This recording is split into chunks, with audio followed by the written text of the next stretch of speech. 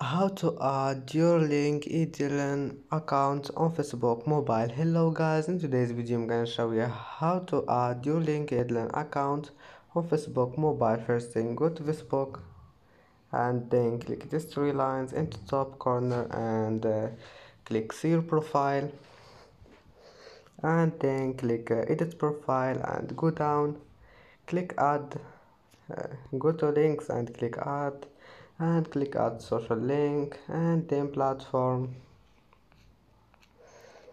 and here you will find it. Just click on it and add your username and then just click save.